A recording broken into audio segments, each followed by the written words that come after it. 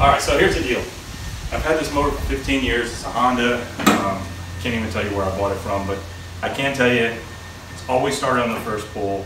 It's always mowed the lawn, but I'm very picky about my lawn, so I got so tired of having to cut my grass twice, and I figured that there's got to be a better way to do this other than have to mow your yard twice in the highest setting. I think it's at 4.5 inches right now is the highest setting, and every time I mow my St. Augustine grass, it leaves strands of grass behind. I'm out there picking them with my hand, and it just drives me crazy. So I went online like most people do and went to try to find a YouTube video where somebody compares a Toro and Honda, basically a $400 mower that you can get at Home Depot currently. The Toro I purchased was $378, I believe, and this Honda was $408.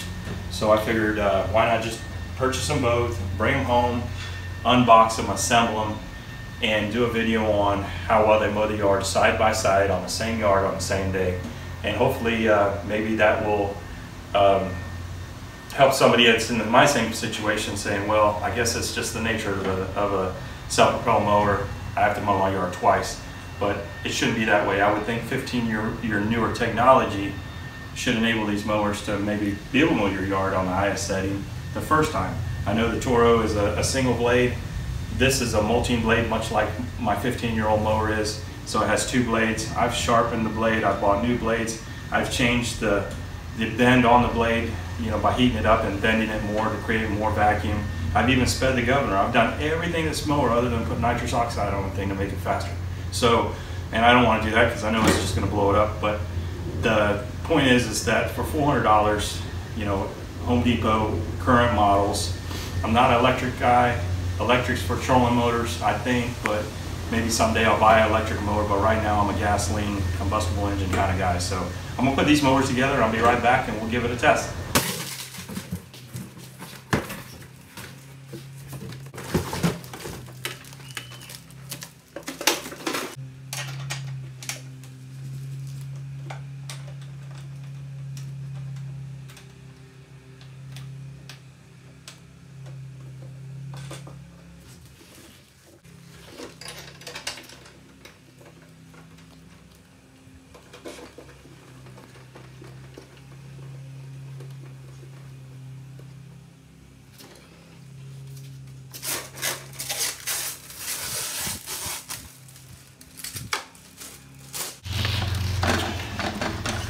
The Toyota prides herself on not needing any oil changes ever.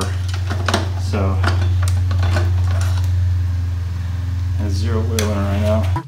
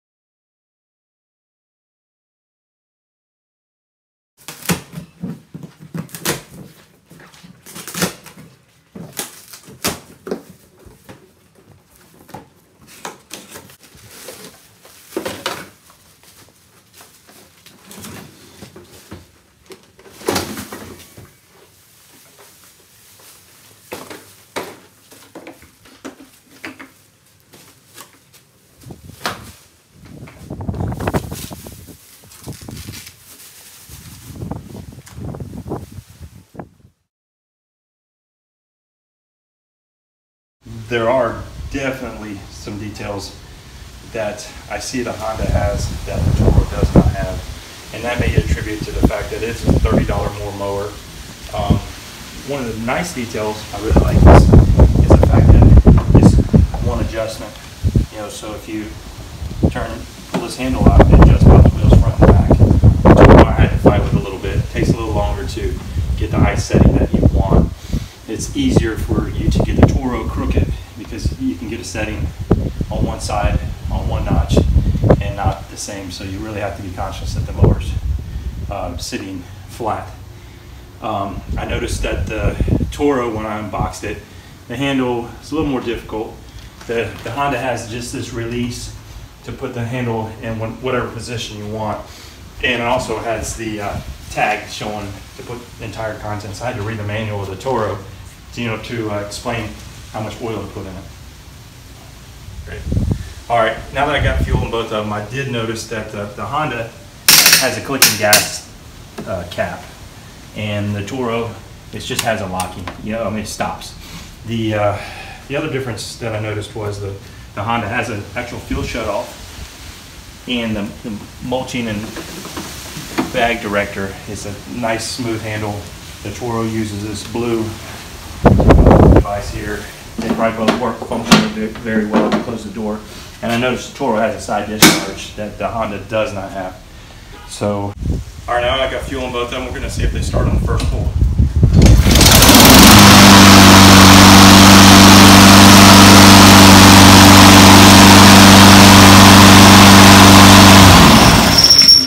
Let's try the Toro.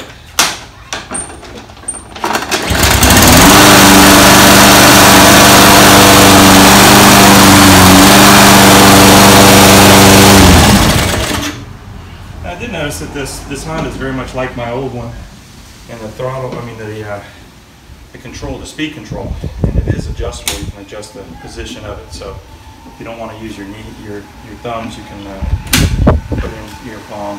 And Toro is going to take some getting used to, because you push this forward to make it go forward. So we'll now that I've got them fired up, I've got them both at the same height. The yard's not quite as high as it normally is. Usually I mow the yard on Saturday, and today's Thursday. So, but it'll still show me side by side which one's a better mower, in my opinion.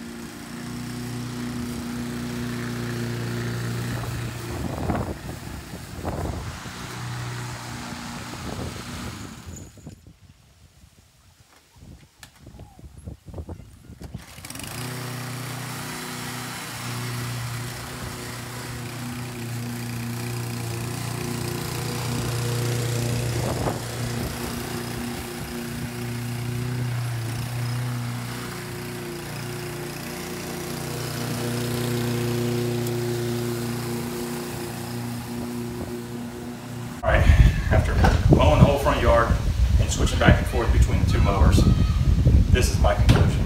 The Honda seemed like it cut the grass better. It's a heavier mower, so it's not bouncing around. This one, when you're going forward, it seems to want to do a wheelie, and it just, it's not as heavy.